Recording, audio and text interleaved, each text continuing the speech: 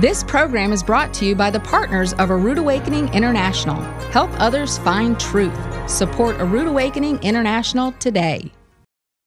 School is not what you think it is, and neither is homeschooling. In this episode, Kraig and Anne Elliott explain how to make the most of your children's education in far less time per day than you might think, and why having a conversation with your kids is the best way to teach. Because it's the end of the sixth day, the sun is set, and this is Shabbat Night Live.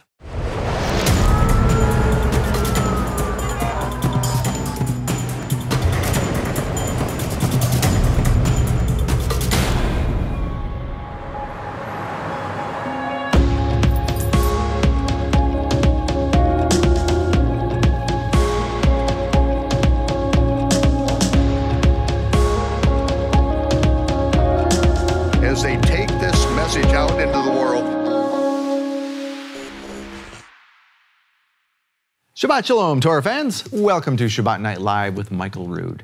What if I told you that your kids could finish school in half the time every day and score better than their peers on a test? Kraig and Anne Elliott share how to do it tonight. And they know what they're doing because they see it from both the public school side and the homeschooling side. They've got both in their family. Very eye-opening stuff tonight.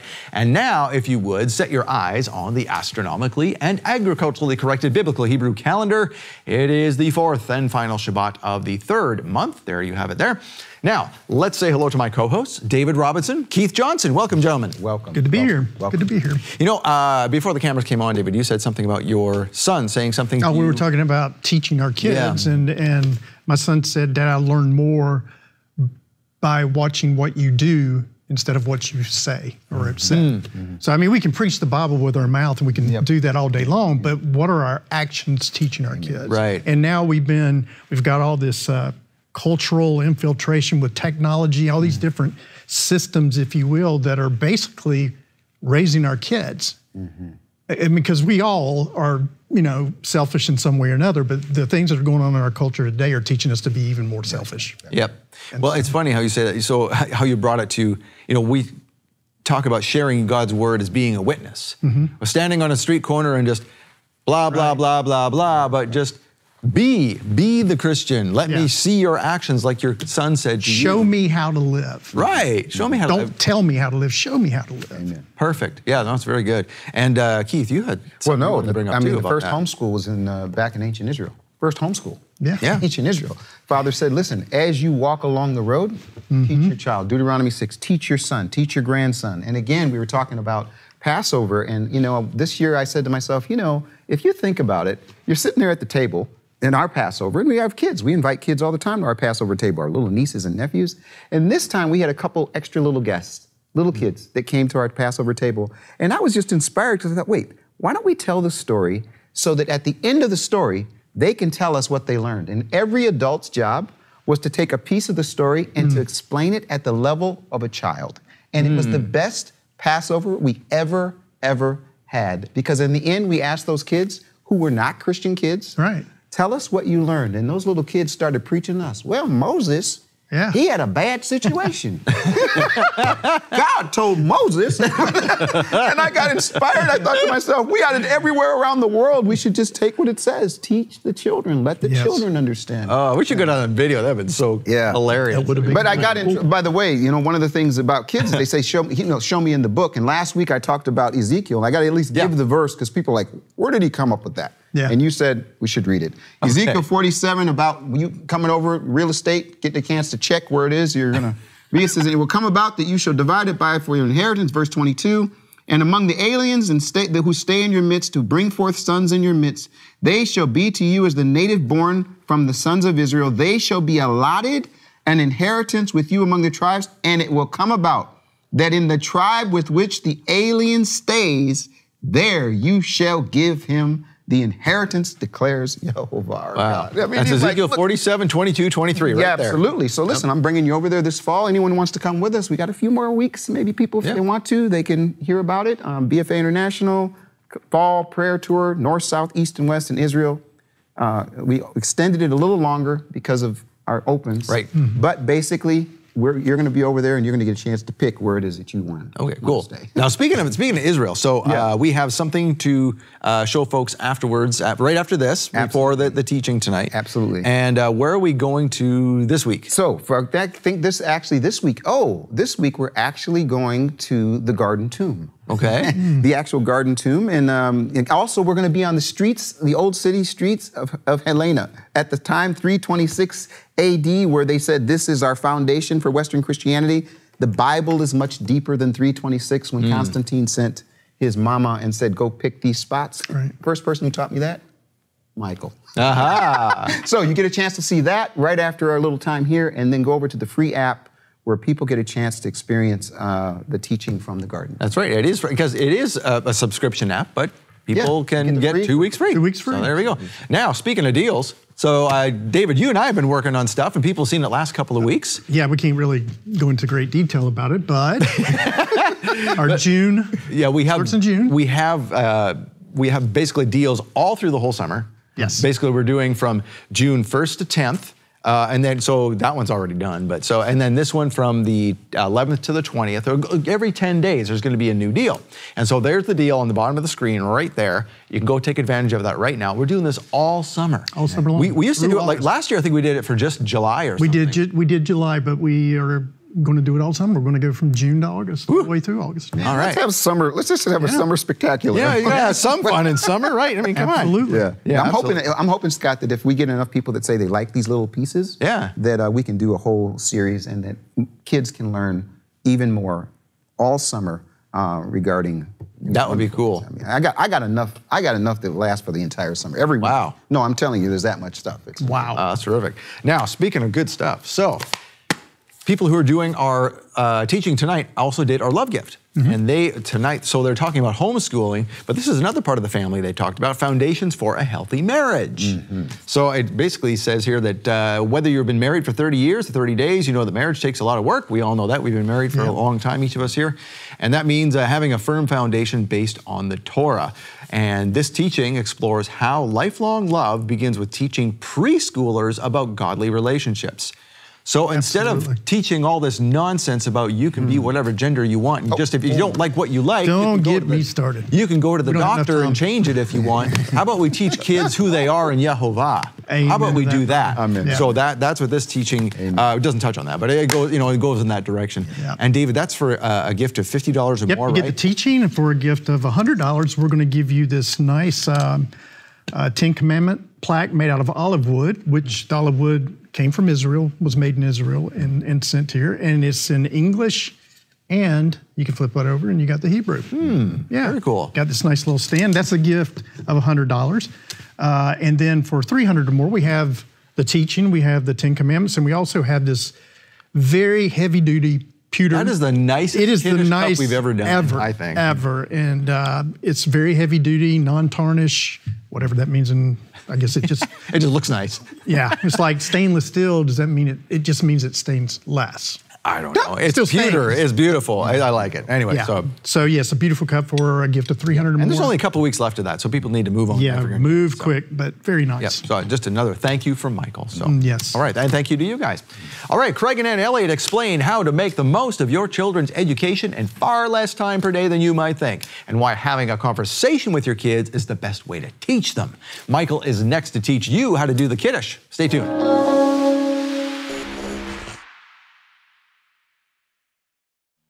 Well, we've been in the old city of Jerusalem. We've been doing what the psalm says to pray for the peace of Jerusalem. We've gone to the outside yesterday. Now we're on the inside, and I can't help but stop at this particular spot. These stones right here are actually the stones that would have been here at the time of Helena, who's the mother of Constantine. Just to my left is the Church of the Holy Sepulchre, where there are people. I've never seen so many people waiting in line to actually go into the tomb that she declared as the tomb of the resurrection. Of course, there's also people there that are kissing the rock. They believe that his body was laid there. All that's based on tradition. But what we do at Biblical Foundations Academy International is to inspire people to build a biblical foundation for their faith. And I want to tell you something. It's deeper than 325, where the Western Christianity has actually made their foundation. We go so deep, we go to the Bible. We've got a number of tours that we do. Check out bfainternational.com. Come with us so that you can be inspired to build a biblical foundation for your faith. Whether you've been married for 30 years or 30 days, you know that marriage takes a lot of work, and that means having a firm foundation based on the Torah. When we're dealing with a lot of broken homes, a lot of broken marriages in our day and age, this is something that far too often is taken for granted. The family is the mother and the father that are one, and if they're not one, that child is in a broken home. Foundations for a Healthy Marriage, with homeschool curriculum authors Kraig and Anne Elliott, explores how lifelong love begins with teaching preschoolers about godly relationships, and how bringing adults back to the basics of the Torah can help repair a marriage that has gone the way of the world. This teaching is our gift to thank you for supporting A Rood Awakening International. When you donate $50 to this ministry in June, we'll send you Foundations for a Healthy Marriage with Kraig and Anne Elliott on DVD or Blu-ray. Donate $100 and we'll send you Foundations for a Healthy Marriage, plus the 10 Commandments etched on olive wood from Israel, English on one side and Hebrew on the other. Donate $300 and we'll send you the teaching, the 10 Commandments on olive wood, plus a solid pewter Kiddush cup featuring a scene of Jerusalem and the blessing over the wine in Hebrew. Borei Pri Hagafen. These gifts are a limited time offer from Michael Rood to thank you for your support. Make your donation today and receive the $50 gift, the $100 gift, or the $300 gift. Get these exclusive thank you gifts when you make a donation to support A Rood Awakening International in June. Call 888-766-3610 or get your gifts online with a donation at monthlylovegift.com.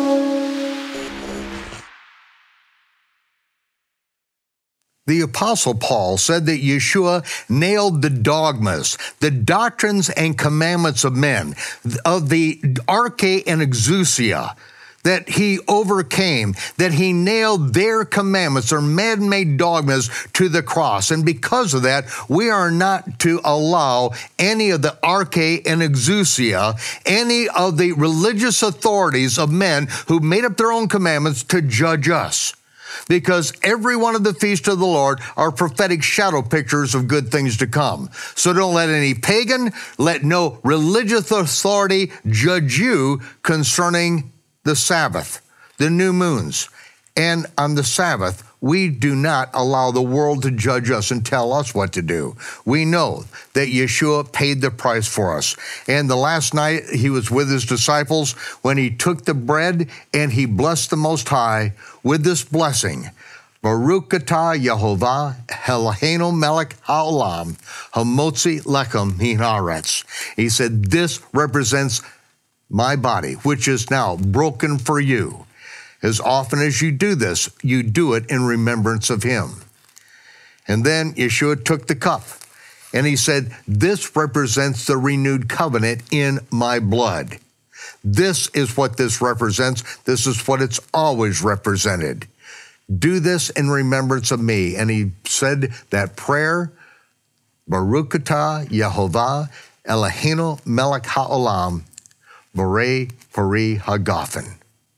Blessed are you, Yehovah, our God, King of the universe, creator of the fruit of the vine. And he said, do this in remembrance of me, and don't let anyone disparage you. Do this until I come again, because I have made you priests and kings. Shabbat shalom.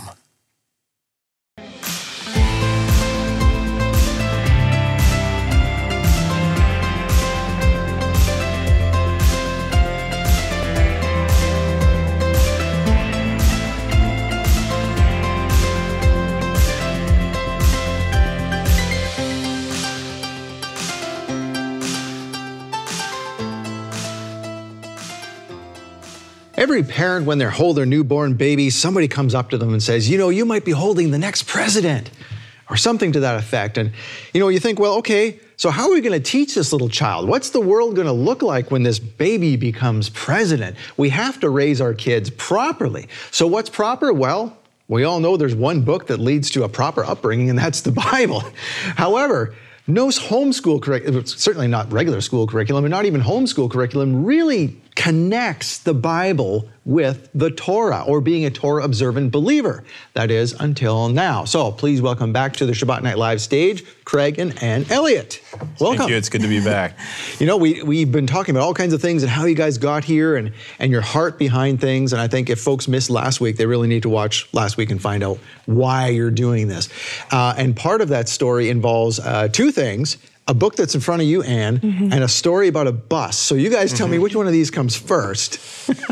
Well, I think this started. The book? The book started, yes. This was first. So you were Baptist pastors and left that because you realized that, hey, there's more to our faith than just the New Testament. Yeah. And then you started homeschooling and realizing there's something missing in even homeschool programs, right? Yes. Absolutely. So you started writing your own. Is that where this came from? Yes, sir. And I think in Acts 15, it talks about the perfect discipleship method. You know, if you have a new believer coming in, what are the things that you should teach them? And they said Moses should be read every Sabbath day.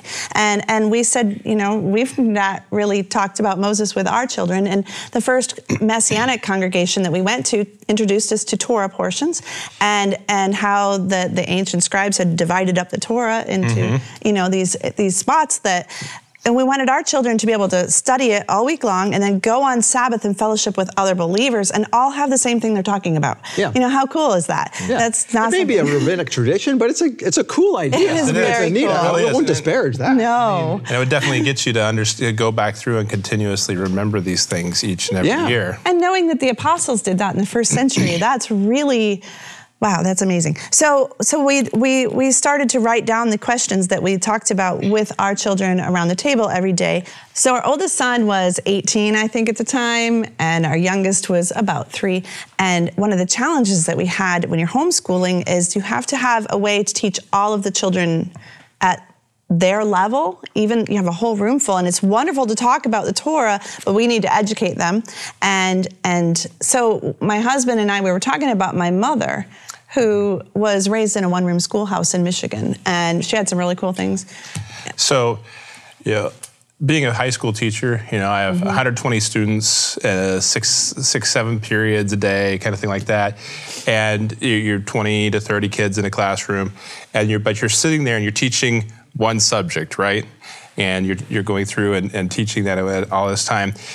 But when you come to homeschooling, so we had 7 children, and when each of those children is there and they're in their grade level and you're teaching 7 classes to them, that's 28 different lesson plans, so to speak, that you're teaching. Yeah, so how do you do that? Yeah, I mean, how does a parent do that? When it's easy, it's not too bad when a lot of families have 1, 2, maybe 3, but when you get to that 3rd and you start going to 4, if you want to have a larger family like that, it becomes extremely difficult to be able to do that. So one time I was teaching math to my children, and I never had more than 6 in school at a time, because one graduated when the next one came up. 6 is a lot. Yeah. And you're trying to teach algebra, you know, down to kindergarten math, and I had a teacher book and a quiz book and an answer key and charts and for every single child, and I was like, I'm so you're juggling books all day long. And my dream was, to be able to sit down and, is it really possible to teach all your children at the same time? That was our question. So when we were, you know, doing homeschooling and stuff like that, and when she began to write some curriculum and things like this, we had a lot of these friends who were also starting homeschooling because it was kind of starting to become a thing a little bit with a lot of different Christian families and stuff. And in the process, they would start it and they would go on for 6 months, maybe a year, but then they were like, it takes up all our time, and my kids we're in school 8-9 hours a day, and then they're having homework and they're not getting done till 7, 8, 9, 10 o'clock at night and things like this, when we're just doing school, we're not even getting to anything else. Laundry. And they would be like, I'm done with this, doing the dishes, anything. Right? I'm gonna stick them back into public school or wherever like that. It's overwhelming. And it was just overwhelming, and we saw all of our friends leaving, and we're like, praise God, we were very adamant that we were going to stay in this and that this was the right thing, and especially with me being in the public school system, like, no, we're not going to put our kids back in that, no matter what we do. And so we Yehovah just really worked to direct us, and especially Anne, remembering her mom would grew up in this one-room schoolhouse, and in the process of doing that, we would go and talk to her. And like, what was it like growing up in that? How is it that a single teacher could go and teach a class of 30 students, but they were from ages, kindergarten all the way up through senior high school, kind of a thing. And how do you do that so that the ones on the top are actually learning and developing while you're starting to train the little ones with the beginning skills that they need to have a foundation? And so that brought us to one of the things that I think makes our curriculum stand alone, is what we call Together School. And with Together School, what it is that you are taking all your kids and putting them together, and instead of trying to teach one subject for each grade level, you're bringing them together and communicating as a parent to them and training all of them at once. So typically what we say that when we do this is that you are training and teaching to what we call the middle years, which is your 4th through 6th grade. And maybe the parents are like, well, wait a minute, I don't want my 18-year-old to be bored while you're teaching the 4th to 6th grade. But it's not like that, because when you're when you're in there talking to your family, it's like you're carrying on a conversation, and you're not sitting there going like, this is dumbing things down. You're just talking, you're answering questions and discussion questions, and maybe they're written to where a 4th grader can understand the question enough to be able to do answers. But it doesn't mean that's where it's going to stay at. The 18-year-old's going to bring in their knowledge and what they've learned, and the kindergartner can then listen to all these things, and if they have something, maybe God puts something in their life that they can share or something, or the parent can then talk to the little one and say, well, how does this relate to Johnny, to you, and the circumstance you had with your friend the other day? And so even though you're teaching starting with the questions mostly in this area, you're teaching the whole gambit of every age together. So you invite the older ones to sort of contribute as maybe like apprentice teachers and things like that. Absolutely. So now that makes sense. I mean, people might think, oh, that sounds so impossible, but not really. I mean, every book, what do they tell you when you've written books, I've written a couple of books, you write to a 5th grade level. That's what you're supposed to do, so that everybody can understand, right? So there's that. And then I guess when you're teaching to everybody, like if you have apprentices there, that makes sense. And then also what you guys told me before the cameras came on, explain this concept of how a 12-year education in school is not really 12 years. Well, it's more like they only have, 3 or 4 years of information, but we have to put our kids into a system for 12 years. So we're going to have to divide that out. Now that I know how curriculum writing works, it's basically this classroom is required to have 180 days of school. And so we're going to divide up this math curriculum into 13 years, really, if you count kindergarten, of things that we need to teach them, but we need to keep these kids busy for all those days. And so they divide it out and put it in a little chart, and when we say our children are behind, it's because they're not on that chart. That man-made, totally ridiculous, we got to keep our kids busy for 13 years chart. So there's not that much. So really, I think it was Dave who said it too, is that you only, is it 3 sets of 4 or 4 sets of 3 grades? How does that work? I think it's 3 sets of 4. 3 sets of 4. It's about 4 years, and you basically all curriculum education-wise is a 4-year system, and they just repeat it 3 times through your 12 grades of school. So you do it once when you're little, once in the middle years, and once in high school. And so, like for instance, with math, so what you would do in math is the beginning you're teaching like the arithmetic, basic addition, subtraction kind of thing. But then when you come around the second time, you begin to add to it, so maybe like greater than or less than, or ratios, or something along that, percentages. And then the final one, you come around and you're teaching algebraic equations. But it's still addition and subtraction. You're just adding more concepts to give a fuller understanding of what the math is about. So it's like the Torah. You have the Torah, then you have you just come around again. Learn it again and learn it again in the New Testament and just realize it's all the Torah. And every time you see new things. And if you're with a new person if you're with a kindergartner while you learn it that first time, you're going to see things just because they're seeing new things, I don't know if there's any grandparents or even parents watching of younger kids who are thinking about homeschooling and they see friends of theirs, because I was guilty of this too. Like, I was the guy at work. I did not do any of the schooling. It was all my wife. That's her credit. I mean, if there's any credit toward my kids' education, it was her. The ironic thing is, all she had was a grade 12 education. And yet she didn't think she could do it. And we'll talk about that too, but she did it. And now our kids, one kid is doing great, selling cars at a national dealership, and our daughter is in physical therapy doctorate school. So I mean, parents can do this, right? Absolutely. And you don't need to have that super high education to be able to do it. Can you sit down and can you ask questions and can you talk scriptures with your kids? And if you can do that, then you can teach your kids at home. I know so because there are 2 things. First of all, Deuteronomy 6 says we're supposed to talk to our children. Well, first, his commands are supposed to be on our hearts, and then we're to talk to our children as we rise up, as we sit down, as we lie down. Okay, I messed up the order. But we're supposed to have these conversations with them all day long. And as it's on our heart, then we're thinking about it. We're excited about it. The purpose of a curriculum is to remind you, don't forget to have that conversation. That's the job of a curriculum. It's not to tell you what to teach and how to teach, but to just remind you that, you're going to be perfectly fine, but don't forget you got to talk about math right here. And you need to remember these conversations. And by the way, here are some verses that back that up that you can go to. This is where the Bible talks about that subject. And it's not that you have to be, like I was saying, it doesn't have to be 6 hours a day because you're not on this 180-day schedule. See, that's the problem I had. I looked at my wife and said, how can you be done school by noon? And she said, we've done everything. And I couldn't wrap my head around that. So when I was doing my my teaching, I got my first curriculum instruction class in college, and they actually did a study on this, and they found that the average public school student spends, I think it was 75 minutes in actual teaching during a school day. The rest of the time was in between classes or classroom management. Sharpen your pencil. Attendance, all those different things suck so much of the time that they were only actually in 75 minutes, a little over an hour of actual instruction in a 7.5-hour day. So you think when you're going home, I don't have to take attendance.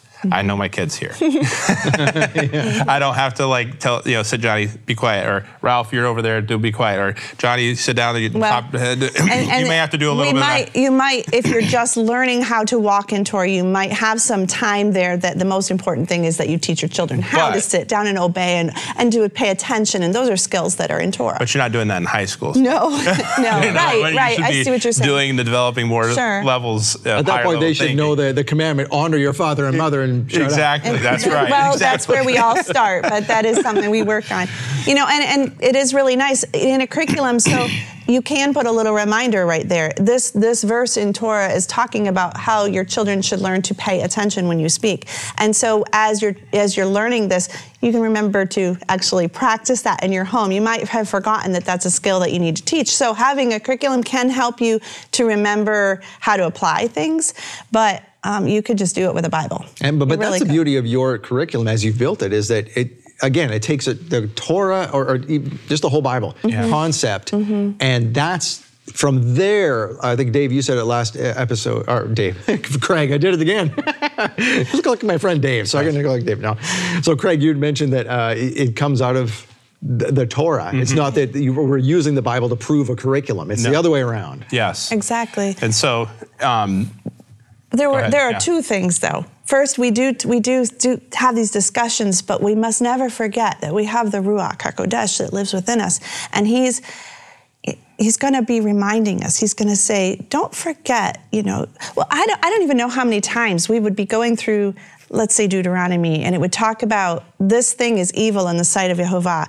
And then all of a sudden we'd say, oh, we might have that, on a movie. It's in the living room. Maybe we should get rid of that. Haven't we had a lot of those discussions in our home where we were just, it wasn't someone teaching us, but it was the Holy Spirit pointing out to us what was in His Word and going, oh, or your kids saying, Mom, why do you do that? You're like, ooh, right, yeah. It's a family atmosphere, and you're having these discussions, and the Holy Spirit equips us. So it sharpens everybody in the family. No by doing the together school. Absolutely. Right? Yeah, no different than the Spam or the marshmallows or anything. Yeah. It's also the Word of God in other areas of life and the different sections. So many things. So when you're teaching this together, and a lot of times our kids teach us about the truths of the Scripture when we're together. And if we didn't have those times where we're sitting down with them and interacting in together school, we would be missing out on a lot of training and learning that we need to do as parents. Because even our kids, I'm not saying our kids are brilliantly smart and can teach everybody anything, but the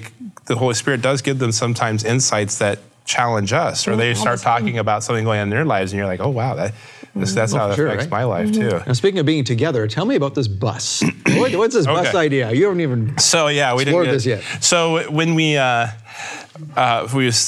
started homeschooling Torah, we talked about that in the last couple episodes, and how God had worked in that. And we had been a whole other subject, but like tiny houses and stuff like that. I've always kind of been intrigued in that stuff, and have been listening and watching and learning about all that. And so we decided that starting homeschooling Torah, we were having a lot of people contacting us and going, I'm the only one that's doing this. This is, I can't believe there's actually a curriculum, because I thought I was the only person in the whole world that understood this stuff. And we would get this from here, here, and here, and here. And like one time we had 2 families that had joined homeschooling Torah and said that the same thing, and they were less than 5 miles apart from each other and had no idea the other existed. And so we were able to connect those 2 people. But because of our background and we grew up with a missionary mindset and starting churches and stuff that our parents had instilled in us, and God had used all that in our directing our lives, we had a burden, because we're going in and we're seeing all these people coming to Torah, but what is it?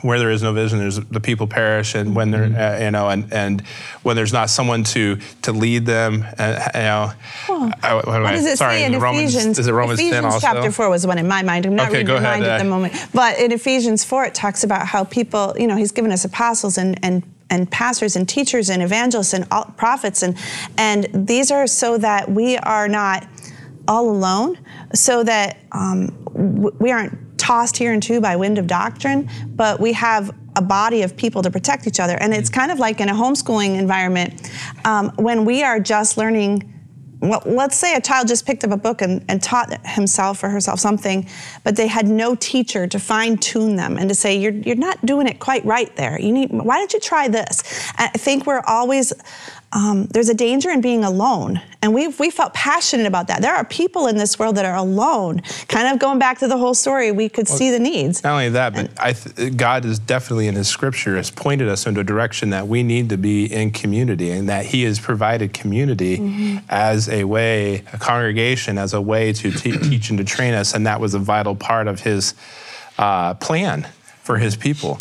And so, like in Ephesians 4, he says these are the leadership. We see in Acts chapter 15 leadership, and then Acts chapter 6 with the deacons and that whole situation. There's leadership in 1 Timothy 3 and Titus 1 and on and on and on. That leadership and coming together and having congregations is a vital part of what God wants us to do. And yet, because of the Torah and the way it was it's like the Holy Spirit's been working and just grabbing people from here and there and everywhere, it feels so much like everybody's alone. And we had a burden that God was like, maybe we wanted to see these people brought together in congregations and leadership trained to become the ones who would help and grow this thing and not leave it floundering on its own kind of a thing. And so the whole thing with the bus was that we wanted to we thought, well, God, do you want us to go on the road with this thing and be able to go and visit people and who are in our members and stay with them for maybe a short time and try to help them develop and say, you can be a leader and you can be trained and start bringing others together with you and start growing these congregations throughout, at least our country, and so that God can continue to develop this movement that he is doing through his word. Mm-hmm. And so that was kind of our desire, was raising up the next generation. And so we bought a bus. We bought a bus. So hang on to that thought. The bus, we're going to talk more about the bus in just a second. Until then, we are talking with Kraig and Anne Elliott about their Torah-observant homeschool curriculum. We'll be right back with more on this in just a couple minutes. Thank you for making it possible.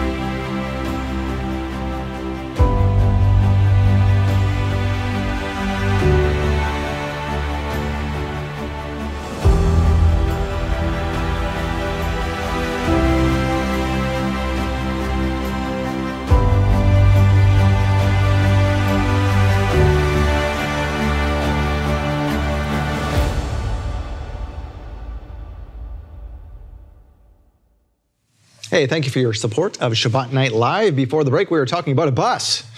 Kraig, yes, tell us more about this bus. All right. So we bought a bus, and we're in the process of converting it into a RV, basically, that we could tour the country. A schoolie, yes, all right. Exactly, a schoolie. And be able to tour and visit people and help people and try and grow congregations through all this. And again, the thing that was key in our lives and how it connects with homeschooling Torah and stuff is the fact that we had a burden for raising up leadership.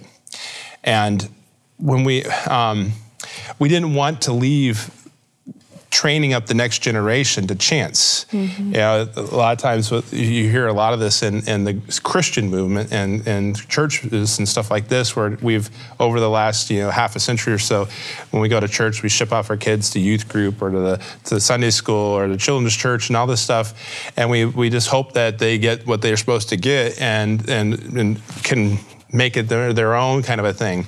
When we've come up in Torah, most of us have personally invested our lives and invested ourselves into studying and understanding and making Torah something that we see.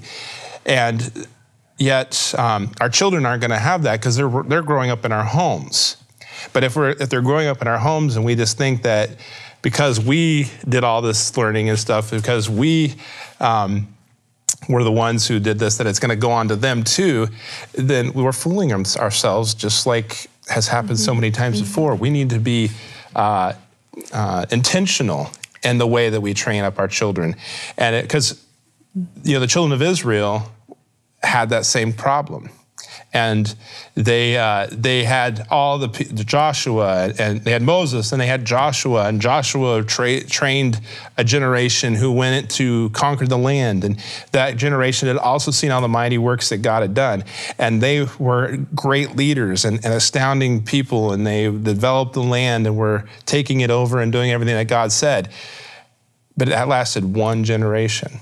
And in Judges chapter 2, it says, there rose a generation who did not know God and who turned away from everything that God had told them they were supposed to do. We're in this movement, and we've seen God work mightily, and we should not take it for granted. I don't think God wants us to do that. We need to take responsibility for training our children to be the next leaders, the next generation of people who are teaching and developing congregations and growing this to reach out into other communities and other people's lives. And especially since we always want something better for our kids, right? So we think to ourselves, well, I didn't discover Torah till I was 30 or whatever it was, right? We don't want that for my kids. Well, then you gotta do something about it. That's right. Right, that's part of your, we're gonna talk about this later. You have this 4-part thing, and the last part is do. What is it, learn? Hear, learn, keep, do. Right, so but that's the major thing of it is do. We gotta do something about it, right? So why not? Well, the nation of Israel is made up of families. Families are made up of individuals who have to make a choice, but truly it's families together making a choice to obey Yehovah. And then the families make up, little congregations which make up entire tribes. And those tribes have talents and abilities. One tribe may be good at this and another tribe may be good at that. But the Father has spread his people out through the entire world, and he's bringing them back first to truth, but he's going to eventually bring them all back together into community. And we have a vision for seeing children raised up, knowing how to use the Torah like a sharp knife, that they know how to cut both ways, or like, oh, what do you say about the arrows? That reminded me of that. Oh, yeah. We're supposed to raise up arrows like in the hand of a mighty warrior. But so there was an individual that, another pastor that we really got to be familiar with and enjoyed listening to a little bit early on in our lives. And he used to say a thing that he says, I'm not just raising up arrows, I'm raising up intercontinental ballistic missiles, and when they come to age, I'm going to release them out in the world, and they're going to change this world for God. And you know what? Yehovah has given each and every parent the responsibility to do that with their children, and the knowledge that he has given us and the wisdom that he has opened our eyes to is our responsibility and privilege to be able to train that onto our children. It's something interesting about that too, that you say about that. So how you were mentioning about tribes, right? So like every one of our families so you guys are the tribe of Elliott, I'm the tribe of Laird, right? So we've got to raise up our tribe because we don't want people saying, oh yeah, that tribe of Laird, they're just no good. So, and then taking that to what we're responsible for, and we're responsible for teaching our children. So Kraig, you were saying we need to raise up the next generation of leaders, but especially as guys, I'd mentioned earlier how I was busy working, you were busy working at one point, and then you can't, so I think I wish I could go back in time and help my wife with the homeschooling, not be so busy with this and that and all that, because as men, the leaders of the tribe, we really set, like my wife tells me all the time, you set the tone for the house. You wake up grumpy, everybody else is going to be grumpy, it's going to be a bad day. So we need to set that example as men and be part of the teaching at home. That's something I kind of regret. I wish I would have been involved in, and I think more men should be more involved in this like you guys are. Well, I think it's really easy for a mom to help with that. So if dad is gone and she's home teaching the children, she can make it at dinner time or whatever. She can bring that conversation. So they're talking about it as they sit and as they walk. She can say, honey, you should ask the kids what they learned in science today. Because in science, they learn something, because, they should go to the Word of God, read what the Word of God says about how the Father created the world, and then, go explore it, see what you can learn about it, see what great inventions can come out of the knowledge that we get from the actual creator, and then tell dad all about it. The kids get excited. Right, so dad needs to have the wherewithal to ask. Say, what did you learn today, or what, and really listen. Right, and it's good for the kids, because now that their short-term memory had to extend all the way to supper time, and if grandparents come in, we used to have family come in on Erev Shabbat, and if they're coming in once a week, have the kids tell what they learned, have them recite their verses, have them tell show the maps that they've been, making, and then it gives them a check. They can have that long-term memory to extend it all the way to there, or, have them give a Okay, that makes me feel better now. I don't feel so bad. Yeah. Oh, no. No, that's so normal. when we think together school, and like a lot of times it typically goes on to the mom. Absolutely. It will. But like we both work, okay? We're just in case anybody... We work writing. Yes. Yeah, we both work. obviously, Yes, we both work from home. Yeah. But neither of us has the ability just to do that same with our children. So oftentimes we'll split up the schooling too. So she does some things, I do some things, and depending on schedules and days, sometimes that even is tweaked a little bit.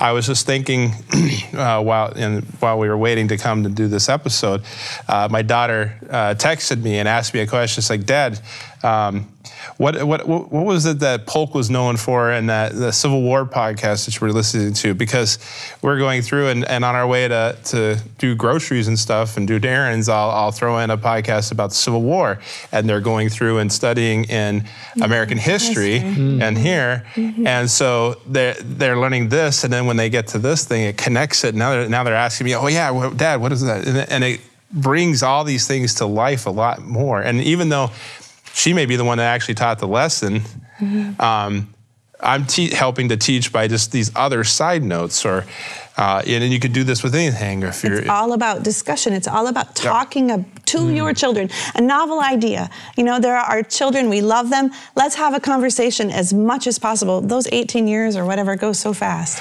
We have some friends of ours that he works night shift, and so he's overnight all the time. And so they do some of their schooling in the morning, but that's usually when he's sleeping, obviously, and then he gets up in the afternoon and goes to work around, say, 10 at night. So they do a part of their schooling after dinner, between dinner and him going to work, and that allows him to be able to be a part of this kid's schooling too. So this is the great thing about homeschooling, is you're not beholden to someone else's schedule. You can work this into your life wherever you need to. And yeah, it may take a touch of work to do it, but you know your schedule. We know our schedule. Our schedule is different than your schedule, but you can manipulate this to do whatever you need to do to be successful at being a homeschooling parent and to train your children in the Word of God. And this is a really good curriculum. Some folks might say, oh, it's a Torah observant homeschool curriculum. That sounds like a really small kind of pet project kind of thing. But you guys have really developed. I mean, literally, there is a stack of books you brought. This is just a third of it. Yeah. It's literally this tall. So congratulations to you guys, first of all, for doing all this. And it's top-notch stuff. I mean, we're going to show some stuff on the screen here. I mean, look at this. This is some great illustrations. This is our Foundations of Preschool curriculum. And this is the whole thing here, but we also have it online that you can get all these things online also. If you want a PDF. If you want to do that. The interesting thing about, we need to start at preschool teaching them how to have respect for their parents, how to listen, because we're supposed to Shema Israel, and that means to pay attention and listen. And we're supposed, teach them how to hold a pencil, how to tie their shoes, what are their colors, and we can teach them their Hebrew letters and not just their English letters, so that we want them to be able to read the Bible in its original language. So that's just in preschool. There's a lot of this stuff you can go through and see. Wow, that is really well done, you guys. Yeah, and you're going through and you're teaching a lot of these things, and these are all skills that are needed to be able to go on and obviously to further, but so this is like a whole year of just preschool in this one. Before we get too far into the other stuff we're going to talk about, I want to make sure that we know that you guys have made special arrangements for everybody watching here to get this. And already it's, you put it together at a really great price. Now, if it's Shabbat, of course, we want to encourage people, wait till after Shabbat. This is a Torah observant homeschool curriculum after all. So wait till after Shabbat and then go take a look. There's the website at the bottom of the screen. And you guys have created a code, which we've also put at the bottom of the screen there. So there it is right there. So make sure you go and get that. And you can get, now, when someone gets a curriculum, do they get like for one particular age group? Can they get it for a whole bunch of age groups? Or how does it work? So we have two different options. You can get printed books because most moms prefer printed books. But when we started, remember I told you, do you remember how many weeks of curriculum we had written? 2 weeks. 2 weeks. But the cool thing about technology and the time period in which the Father has allowed us to be alive is that we can constantly keep adding to the curriculum on our website. Homeschooling Torah is a membership. So when you have a membership to Homeschooling Torah, you get everything that we have, and then we can keep adding to, and you still get that.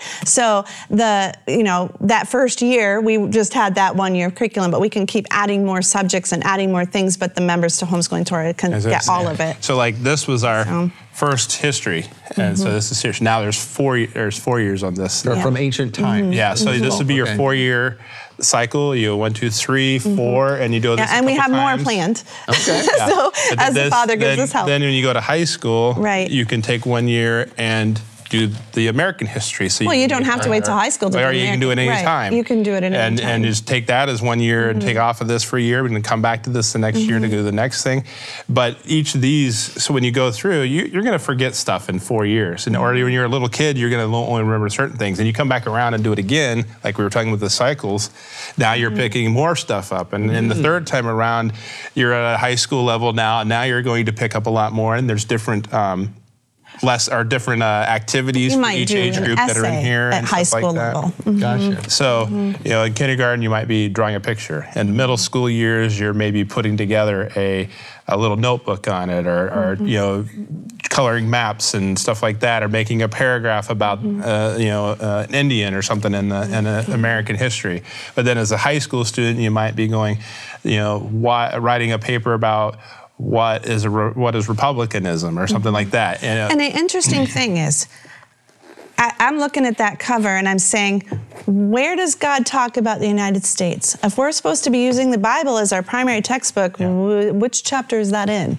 There's not really anything that says that. But this one? As Michael would talk about, the everything in history is in that Bible. People don't know what they're reading, and they don't know that when they're reading a section of scripture that might be talking about this country or that country. How many times in my Christian days did I read through the minor prophets and not have a clue who that was referring to and what history was fulfilled, and even the things to come? He tells us these things, and so we can use that to teach our children.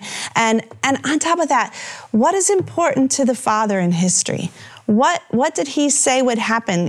His people, Abraham, Isaac, and Jacob, and the covenant he made with them. And then he scattered them to the ends of the earth because they were bad.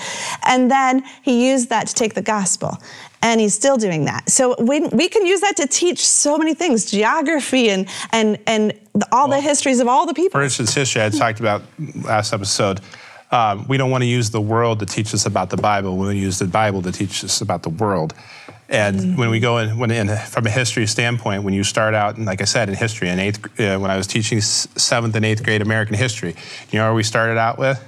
Telling about cavemen over in Europe and how they were descendants from apes and evolution and stuff like this. And you're like, I spent a quarter telling kids about ape men and things like this, and I'm like, what does that have to do with me teaching about American history? Zero, nothing. And so when we created this, we start with Genesis chapter 1, and this one goes from Genesis 1 through the creation Babylonian to Assyria, and through the Assyrian taking off in northern Israel into captivity. And we follow the timeline of the Bible and teaching this. And then the second one starts with Babylon and goes from Babylon and through all the way to Roman times. Yeah. That way they know what in our culture came from ancient Babylon, what came from Assyria, what came from Greece and Rome. And how does it relate? And we grab the Bible verses and the narrative of the Bible and attach it to the history too, so that they're connecting again, Bible and truth to history. So now relating that to, so the Bible, the truth, and history, and even so future history, if you will, Revelation. Absolutely. So do you teach things from American history, for example, so the monetary system, where does that come from? And maybe kids can kind of clue in and go, wait a minute, this is happening again. Absolutely, absolutely. And you know what the most important thing to me is? He's a history major, I wasn't. I didn't like history because what does it have to do with me? This king died and I have to learn all these kings and I don't understand what that applies to my life. And the fact of the matter is, once you find out who you are, and in that he called us from before the world began, and he knew our names, and that we fit into a spot in history, then, you know, and that maybe there's even some prophecy about where we are. You're like, oh, we're important. You know, he cares about us. And I think most of all, and then also to see that his word always comes true. I mean, so much faith our children can have, because if he was always true up to this point, never ever making a mistake, then he's not going to make a mistake in the future as well. You know, and it gives them that confidence that they can pray, they can ask him, and he will answer, and he'll do miracles for them just like he did for Joshua. And I think that we should our kids should trust him. They should know that he is absolutely and 100% reliable in every way. And I think that, I don't know, that to me is the best part of studying history. And that suddenly it's interesting. And we only have a couple minutes left, so I wanted to ask you a question, and we're gonna have another episode, because I think we're not done talking about this, so I'll have another episode with you guys. But if people are looking at this going, yeah, I wanna homeschool my kids, but I know you've said that I can do this, but I don't know if I can do this. And do you guys have some kind of support system, or how does that work if someone wants to do this, but they're not quite sure of themselves? Well, absolutely. We do have support. We have 100 hours of training videos that are free to anyone that they can watch on our YouTube channel. But as well, we have a team of people that they can call up and talk on the phone. And if you need help planning out, what is the best place to put my child if we're just beginning to homeschool, we're happy to help people with that. But we also have, because this is flexible, right? You can have, like you're saying, you can do this year, Yeah. So like, you could be coming in at the 4th grade, your youngest kid's 4th and up to 8th grade, or if you're starting and you have a kid preschooler and up to 6th grade, and they're pulling your kid out of public school in 6th grade in the middle of the year, and what's the prerequisite? And we definitely have all road these maps things. We help people to plug in and go, okay, this is probably where you should be with where your family's at and things. Or learn what your state laws are, and make sure that you are, at least hitting those state laws, so that you're not going to get in trouble. But you can still use the Bible even while you hit those state laws. And our family is living proof too. I wish we would have had this. We didn't, but we still, all you have to do is know your state laws. We did homeschool. My daughter got a full ride at a college. She's now a doctorate. It's possible. Absolutely. You can do this. Absolutely. And if you need help, well, like we had folks helping us out with complicated subjects we couldn't.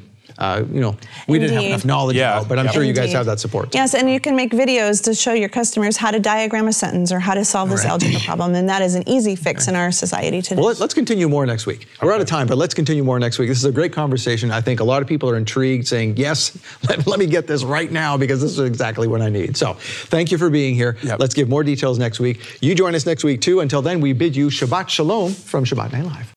Shalom, Torah fans. Give this video a thumbs up and share it with a friend. Tap the subscription button and the bell icon. And I promise to update weekly with in-depth biblical research. Be sure to download the new michaelrood.tv app for both mobile and home devices for even more commercial-free content.